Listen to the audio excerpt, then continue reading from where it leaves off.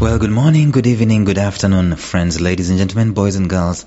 I don't know where it is that you are joining on the Live Signatures podcast, but whatever place it is that you're tuning in, you are most welcome. The Live Signatures podcast actually is a daily show where I talk about purpose, productivity, and resilience. And for some seasons, I have also been interviewing people on a Wednesday, taking a sabbatical as far as that is concerned. And maybe that will be back shortly.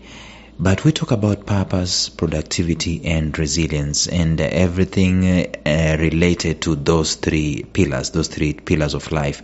I do believe those are one of the biggest pillars that you can have in life: the pillar of purpose, the pillar of productivity, and the pillar of resilience, like a pyramid of sorts. If you are not a man of purpose, then there is no point for being productive, or your productivity doesn't matter. But then you're living in a fallen, dark world, and you need to be resilient. Every time you fall, every time you encounter a setback, you need to rise up once again and just be as resilient as you can be. That's what we deal with. And we are in the middle of a series, and I think I've started winding up this series. I'm talking about collaboration in the purpose economy, how to effectively collaborate in the purpose economy. I've spent quite a bit of time in the past 5 or so episodes talking about and demystifying the purpose economy. Today, we will see how this goes. Stay tuned.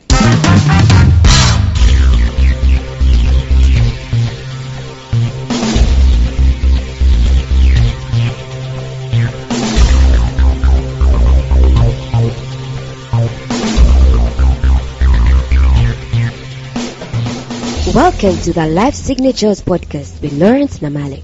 Lawrence is a life coach, author, and keynote speaker who loves to tackle different topics on purpose, productivity, and resilience. His mission in life is to awaken all your boundless possibilities available in you. Life Signatures podcast is dedicated to bring to reality every single person who knows that deep down in their gut, there's got to be more to life than this. And now, here is your host, Lawrence Namale.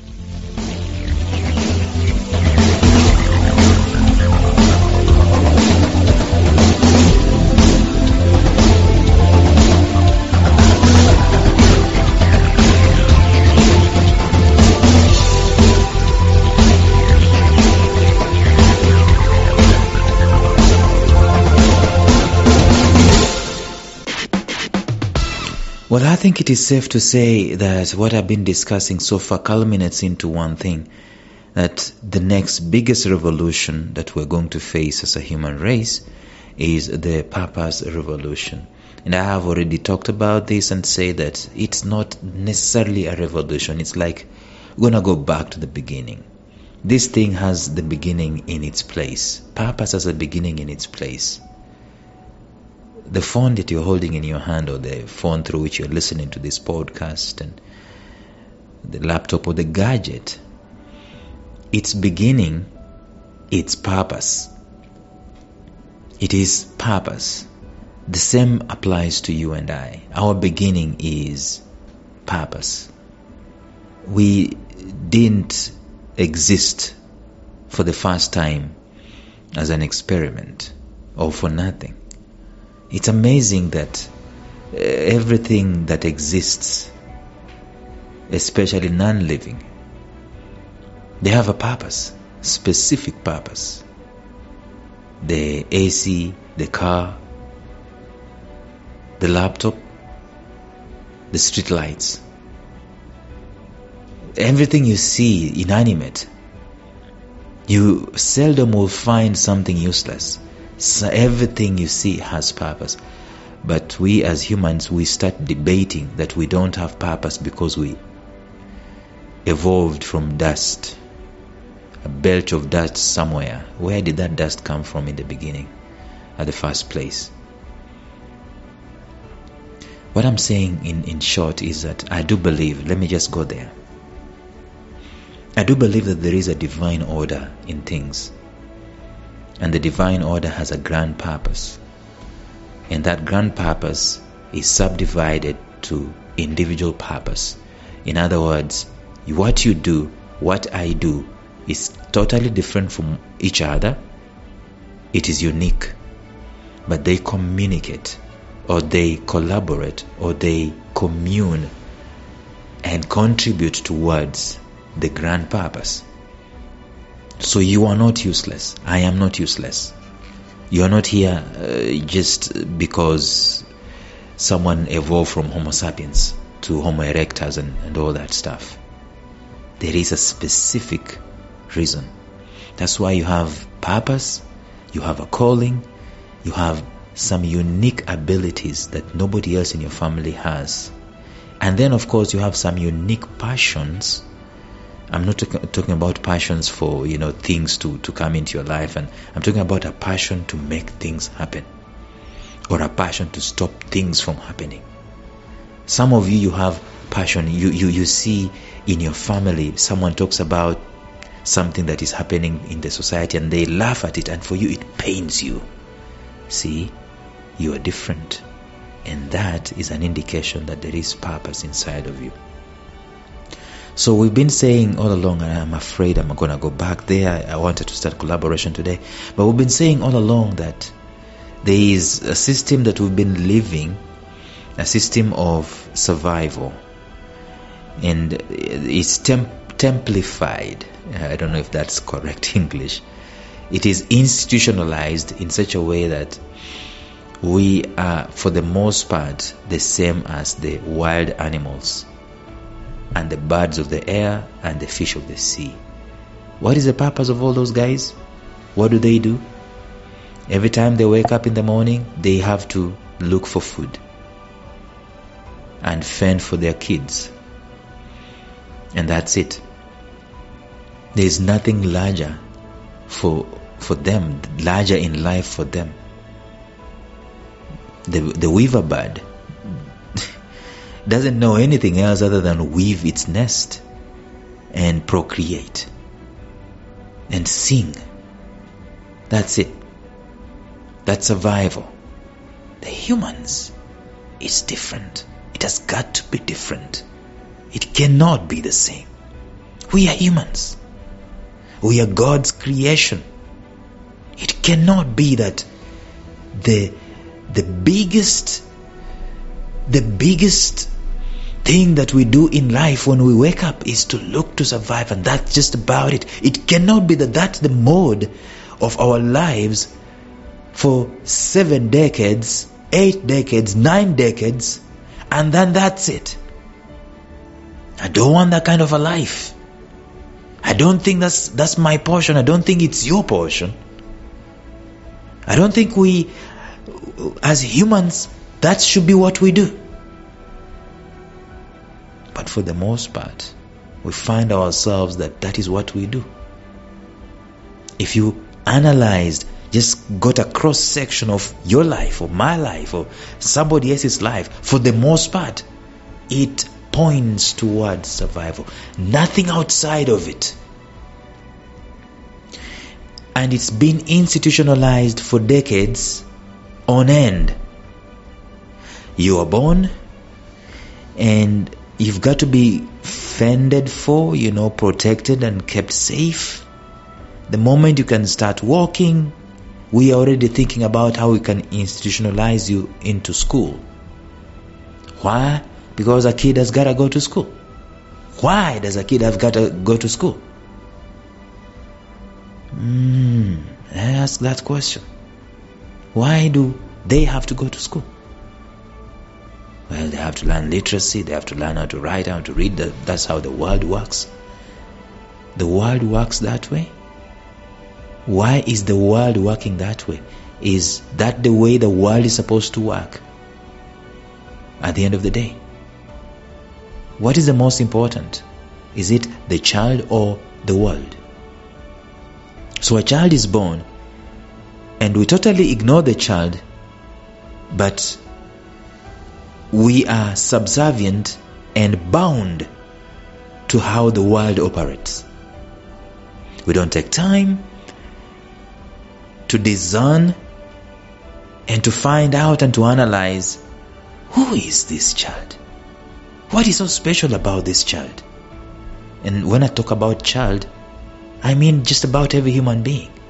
You and I. We are kids. What is so unique about us? We forget our uniqueness. We've forgotten it. We've institutionalized life so much so that we forget our uniqueness. It's only when we are so hyper unique, outlier unique level, that's when they take note. Messi, Ronaldo level, Einstein level. That's when Obama level. That's when the world steps aside and gives us a way of sorts. But for the rest of humanity, it is just like the beasts of the what? Of the forest, the birds of the air, and the fishes of the sea, the worms of the land. Survival. And that's how we live. That's how we've lived all our lives, ladies and gentlemen. If you ask anyone the reason for their life today, or the reason behind what they are doing today, they will tell you an answer that points to survival for the most part. They will not tell you an answer that goes to purpose. Now, that's the bad news. The good news is that increasingly, ladies and gentlemen, we are seeing, either through revelation or through hardship, we are seeing that the world and the way it works is not working. We are seeing that there is a place for purpose. There is a place to start excavating our purpose in life. And there is indeed such a thing as the purpose economy. It is been given different names. Some call it the gig economy, the passion economy. Others could even call it the digital world. People call it the startup world, and I talked about that at length yesterday. Let me tell you this. It is the revolution that we need to be focused on. It is the revolution that needs its place. It is something that needs to be in the integral part of humanity. And this is a rallying call to all of us who are listening to this. You share it with 1 or 2 people, 3 or 4 people. Let's have a discussion about it. Start discussing with your friends about it. Just sit back and analyze our lives for a minute. Do you think survival is all that there is for humans? Excuse the birds of the air and the fish of the sea and the animals of the land. Excuse them. But for the human, there's got to be something different. And that's where purpose comes in. The purpose economy is coming up, ladies and gentlemen, and we need to be prepared for it. And one of the things that works a lot in the purpose economy, in fact, the bottom line and the strength of the purpose economy, the foundation of the purpose economy, is interconnectivity. Why? Because you are different, I am different. You see, the reason as to why I'm saying that the purpose economy has been forgotten is because what we are looking for the most part, is survival, and survival is being given one pill of sea of sameness. That's why you force 40 kids with different abilities, different passions, different dispositions, different heart sets. You force them in one class for 8 years to learn the same things. It's because we have not identified the purpose economy, and we, for a good reason, have now started seeing that the thing of the sea of sameness is no longer working. It ain't working anymore. And therefore, we are being forced gradually to start considering the purpose economy. I am still fighting and praying that it will be integral. Integral means that it is fundamental and it's foundational. It is not a band-aid, towards the end of someone's life or midlife crisis. That's when they start thinking of purpose economy. It is integral, it's foundational, it's from the beginning. The consciousness has been changed from the beginning. That's what I'm talking about, the purpose economy. I have failed to exhaust talking about the purpose economy. Probably there's a book that needs to be written about it. Aaron Hurst actually is a man who has written a book called The Purpose Economy, and I have not even tackled any one of the things that is shared in that book. But you get my point.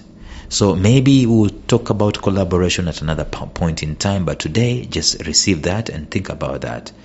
Bye-bye.